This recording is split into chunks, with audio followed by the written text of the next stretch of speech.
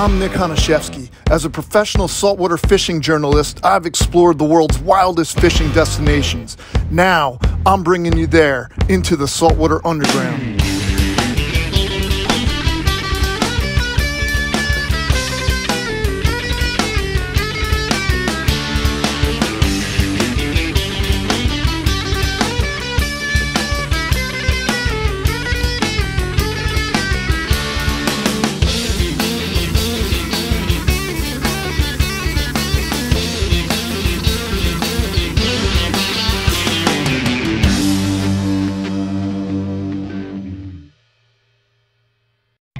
Summertime at the Jersey Shore bursts as a hustling, bustling landscape of boisterous dockside bars, salty surfers, and sun worshippers.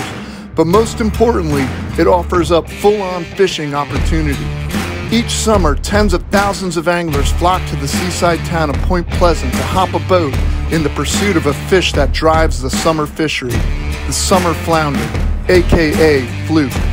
With fishing reports going ballistic, I've made a few calls and put together just the right crew looking to scrap with a few flatfish. All right, well, we're sitting here in the middle of September right now along the Jersey coastline in Point Pleasant. We call it local summer. That's when all the tourists leave for the year. And we're catching the end of fluke season right now. So I'm gonna go meet up with my buddy Mickey and Capt and Pat Murphy. And we're going to try to see if we can put some fluke fillets in the cooler before the season ends.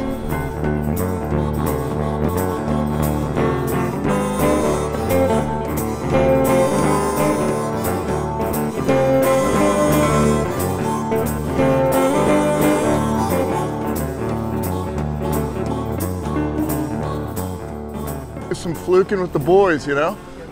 There they are. About time, huh? What's up, Murph? How you been, brother? Hanging in there? Yeah, man. Yo, Mick, what's the deal, dude? Yeah. How you been, man? Yeah. All right, we got the big plan today, huh? Do some fluking out there? Yeah, do some fluking, see what we can get. All right, well, let's do it. Gotta get some big fish today.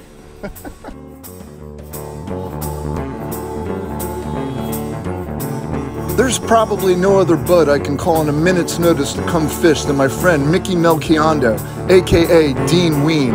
He's the lead guitarist for the band Ween and a true rock star, but his real passion lies with fishing. It's high time we get together again and light up some Jersey fluke. Looks good, Murph. Where are we heading today? What do we got? I'm gonna start around the Klondike here. These fish are starting to move off. The couple blows that we had and the swell that we had the past couple days, so we're gonna try some areas that are good fall areas. Sounds good, and they're making their way back out to the continental shelf right now, I guess, now that it's the fall and starting to move offshore. Yep. Target the deeper water, right? Exactly. Let's see what we can find. Also, nuclear chicken and pink shine. I'm on a little bit of a pod here. There he is. Yeah! Just dropped it right back down to him. Missed him on the way up and shook off and dropped it right back down. Another little dude, but right species, that's for sure. Oh yeah, Murph! Dude. He's saying this is gonna need a net. Spent right after another. Oh, straight up and down. I think I gave him a concussion. Whole bucktail rig. Oh yeah! All right. First keeper of the day. Nice. Look at that, Murph. And we gotta hold them down so the other boats don't sink. Nice quality fish. There, that's your fish, brother. That's good, man. That's what we're talking about. Jersey fluke right about here. It's about maybe a 2.5 pounder, maybe? Yeah. Could be.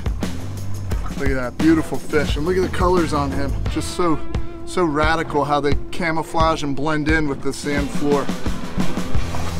And I gotta take pictures of my boys to prove that they caught some fluke.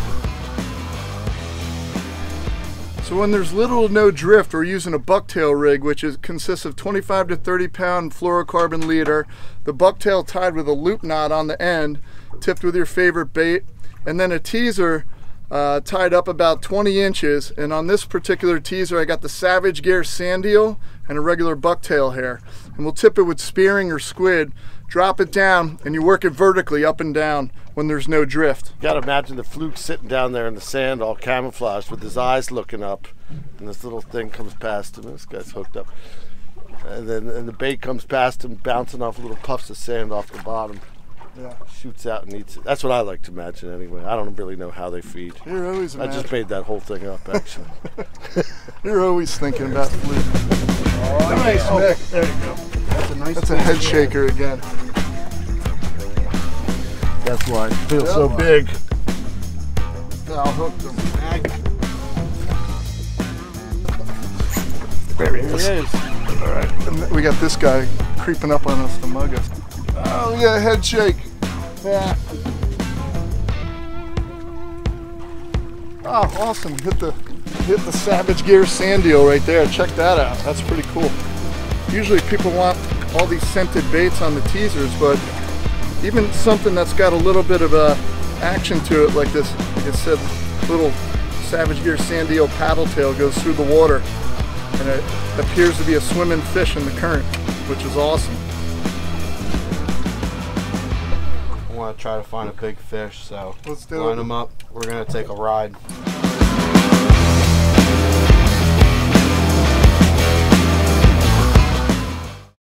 This episode of Saltwater Underground with Nick Honashevsky is brought to you by @NickHonashevsky on Instagram, Grundens, Savage Gear, Bubba Blade, Shimano, and Grumpy's Tackle.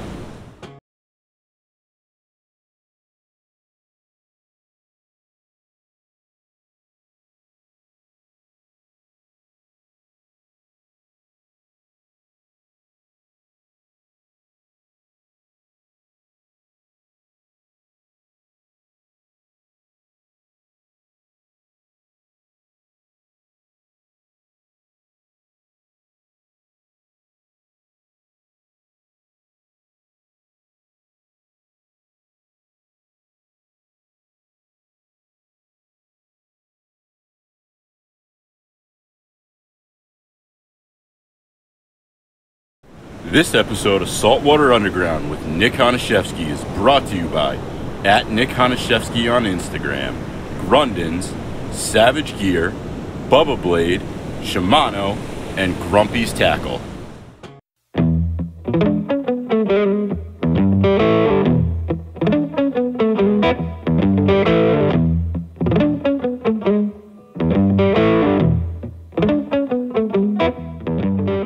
Shot here, guys. I'm gonna keep them running. We're gonna fish over the Miss Maggie May. Went down in 1904. It was delivering mittens and wool hats to Albania when Somali pirates put 2 missiles in her side. It's a Jersey legend. 15 guys went in the water and 16 guys came out, and they still can't figure out how that happened. Well, that's the spot. Those fluke like laying in that low profile stuff in and around, right? You don't really want the big high wrecks, you know? Oh, there we go. Oh, whoa! We might have a good one here. Nice and easy, nice and easy. Could be good. That thing looks like it has some girth the way it's bending that rod. Oh, he's a tagged fluke. Check that out. So check this out. Somebody tagged this fluke. We got to write the number down. So they put these tags on all sorts of fish, and this one happens to be on a fluke. It looks almost like a brand new tag. Yeah. But they tag them, so you know when you get them returned, you know how much they've grown and how big they've gotten. I've never even seen a tagged fluke like that. Look how lucky that is, man. Yeah, usually there's grime all over it. Watched him tagged yesterday. That's what I mean. Is but that is so cool, man. You'll never see that. I mean, you Sometimes rarely ever get to see a tagged fluke. Look at this. There you go. All right. Yeah, he's going back in. There's a nice fish here. We'll let this tagger go. Well, he's your fish now. Look, he's gonna get the doormat on my rod. as I'm measuring his fish, by the way. Double header. Oh, that's awesome. That's so cool. The second one looks like a keeper. Yeah, look at this, look at this. Ah. That's how it gets done on Murph's boat, man. Double-headed. Look at Fat Flatty, the beaut, man. Unbelievable. There's a whole lot of shaking going on there. Yeah. Seems like the wind's picking up a little bit, so these bucktails aren't really holding ground anymore. We're gonna have to go to the bottom rigs now. Double tandem hook rig here, fish finder slide, whole squid baits. Drop that thing down, it'll look like a live squid swimming on the bottom. And that's when those big 8 to 10, 12 pound doormats are gonna hit. I mean, that thing doesn't look like a live squid ready to get eaten. Yeah, Murph. Murph's already on. Nice sea bass. Look at that thing. Beauty. Beautiful. Double-header sea bass. Nice one too. Yeah. That's my favorite eating fish in the ocean. They are That's delicious. the truth. Yeah, you found the sea bass wreck, Murph. Oh, eating the whole squid. Robust. Look at that. And he's got that real beautiful blue color on him too. Look at that around his eyes. Little knucklehead. You call him knucklehead. Guys, just line them up here. We're gonna try a different spot and see if we can find a couple more. And the cool thing about fluking in Jersey is that there's a huge party boat scene for it. So we're on a private boat right now, but the party boats like the Gambler, Captain Mike and Bob Bogan, they run like half-day trips, 8 to 12:30, 2 to 6:30, so anybody can come out and fluke during the day. It's awesome. Woo! Got the boys on the Gambler crushing it. It's morning and it's not even 9 o'clock. And we're getting fish after fish. Come on, get on it. And now it's not a doormat, but it could be over 18. See, looking well. I'm catching all these like 17 inchers, you know? Close, but another beauty. Hit the Savage Gear sand eel again, which is nice. I love that. Flip flop back in the water. Mickey and I, we called each other earlier today, like typical Jersey guys wearing Adidas pants, you know, on the boat. Like, yo, bro, you wearing your Adidas today? I called him late last night. I was gonna wear my gold fluke medallion. Oh, Mick! I was like, Mick's got a good one. Alright. All right, bait slow and low. Murphy, you want to grab the net on that? Yeah. Slow and steady wins the race. That looks like a nice one. Rod's bent.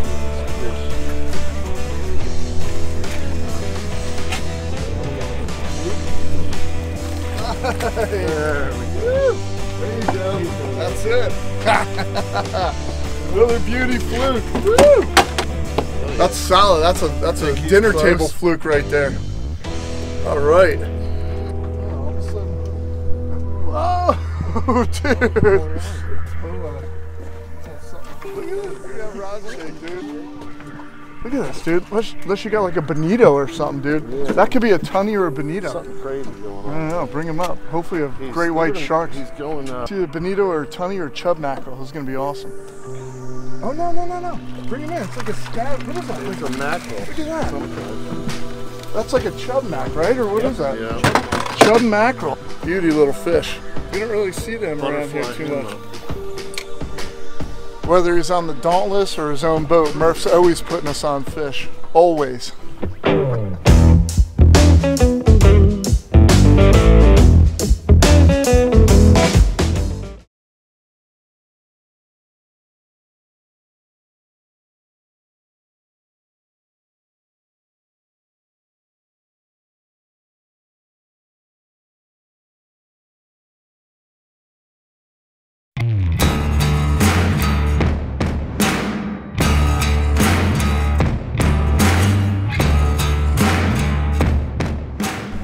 What do you say, Murph? What's the plan here?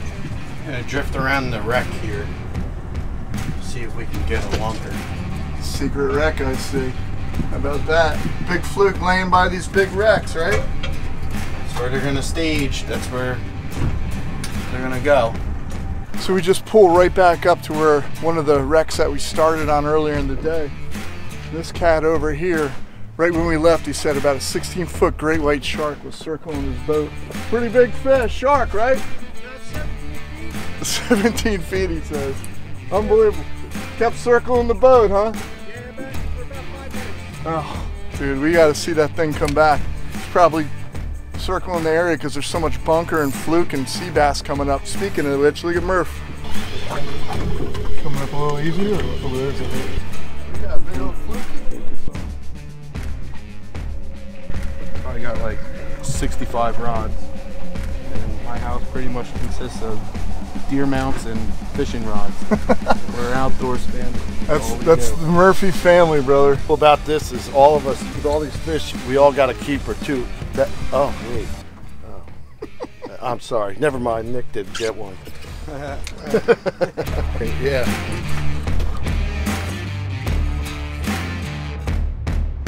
Oh yeah.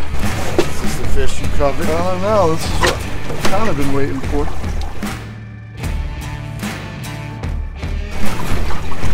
Got some girth. He made a run, dude. All right, Nick. That's what I'm talking about. That's the one I've been waiting for right there. These guys might have the high hooks today, but I think this one's the pool winner. Let's get him on the ice. Thick fillets on that thing. Yee-hoo. All right, we're eating good tonight. Now we're talking. Typical Jersey guy stealing our fish.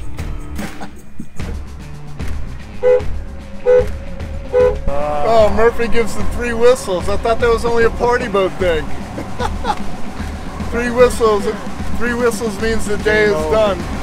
Hell of a day, boys. Tell you what. Good stuff. Good stuff.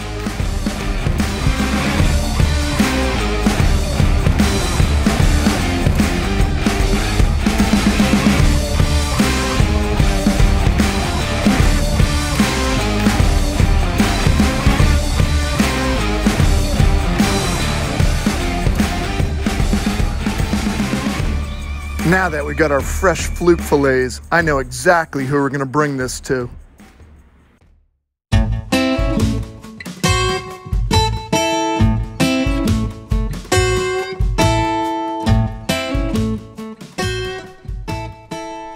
All right, I am really jazzed today because I'm in my hometown of Clinton, New Jersey, and I'm meeting up with my old school buddy, Chef Josh DeChellis, who owns Juniper Hill in Clinton here. And Josh has been all over the world as a celebrity chef, from New York to Paris to Tokyo, working for Wolfgang Puck, been on Iron Chef and the Today Show. We're gonna bring our fresh flounder fillets and see if he can cook them up home style here. Hey buddy. There he is. What's up, What's dude? going on, Daddy? What's the word, man? What do you got today? Oh, we got the fresh flounder fillets, which I told you, and we also got one whole one in the deep. So Terrific, terrific. How they look? They look good? they fought good. Now you gotta really do the end game for us here, well, you know? hopefully it won't be too much of a fight back here. All right, let's get cooking, all right? All right, man, let's do it. Show us what to do. All right. All right, Josh, looks like we got the fluke on the plate here. I don't know if I caught that one or Mickey. If it's a smaller one, it's gotta be Mickey's, but you're gonna show us what to do here, right? One of the best things for me about being a Jersey boy is how close we are, and like you feel this fish. It's like it's just out of rigor mortis. You don't want to get to them too fast, or they're actually too hard. Right. And then when you go to eat them, they're almost crunchy. Fluke has 2 different, in my opinion, it's got 2 different personalities. And what I'm hoping to do today is show you both. The first thing I do is I pop the head off here. You want to make sure you get all this blood out, because you don't want it to stain that beautiful, pristine color of the fluke. And then you just run your knife right down here, and the bones kind of show you what to do.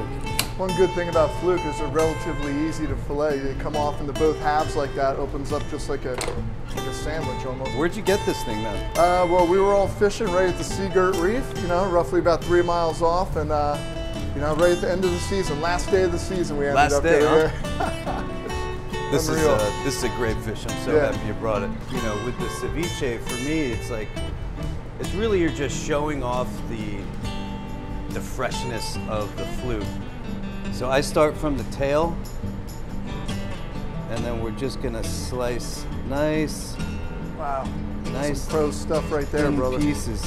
We have this like this. Unbelievable. That looks like a work of art, like a painting coming together all at once with all the little pieces. That's kind of why I do what I do. Like, man, you guys, it makes me excited to share this side of it from the guys who catch it. Right. You know, it's rare. I don't get to see enough, pal.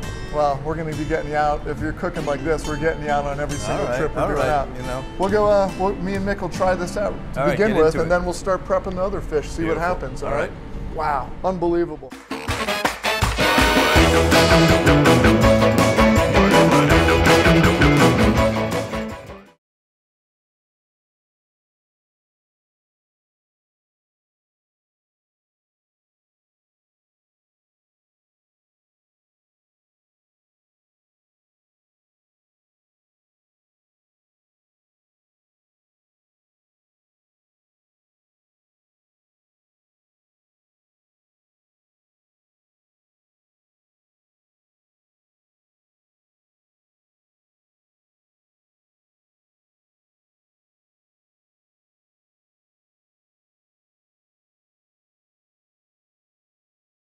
This episode of Saltwater Underground with Nick Honashevsky is brought to you by @Nick Honashevsky on Instagram, Grundens, Savage Gear, Bubba Blade, Shimano, and Grumpy's Tackle.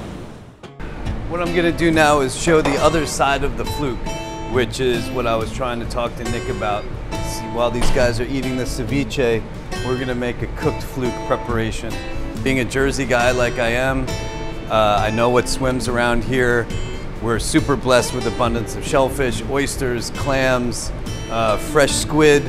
So I like to think about taking this fish that doesn't have a lot of flavor, bringing it back to its natural surroundings with all of these great things that swim with it.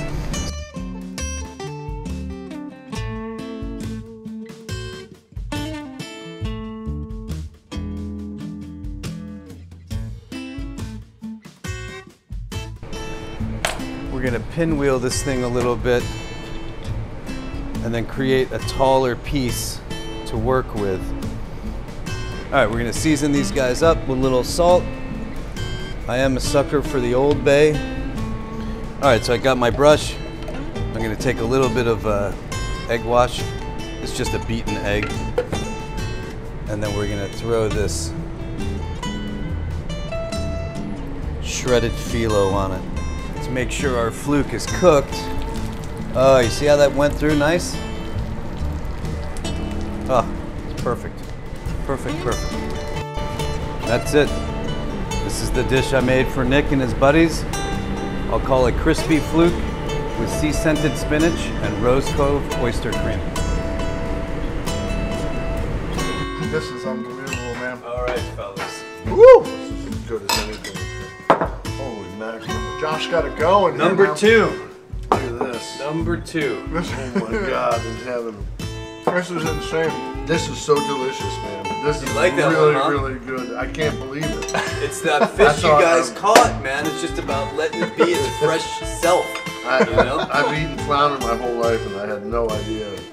I mean, this is as good as anything I've ever had. You got to go out and learn how to fish yourself instead of like going to buy it at a store, because the procurement of that fish, you know, not only do you understand where it came from, you have the respect of going out and catching that fish and all the time, effort, knowledge, I love that. spirit that it takes to go find and catch that fish and hunt it down. Essentially is what you're doing when you're fishing, is hunting fish, and then to be able to take that and so you understand that fish and what it took to get that instead of just going to the store and buying it. You know? Amen. Yeah, that's Amen. That's Amen. You know, I like that. So that's why, you know, cheers up to fishing, boys. Yeah. All right. Once again, guys, thanks a ton for everything. Oh, you guys good rock idea, and man. roll, man. Thanks for catching the fish. Thanks for cooking it again, you know?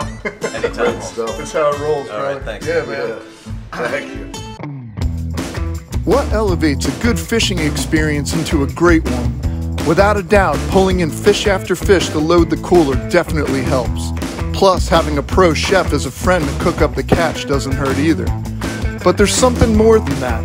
Greatness comes when you share the total experience among those that started out as fishing friends, but now you can call family. And along the Jersey Shore, there's no lack of either.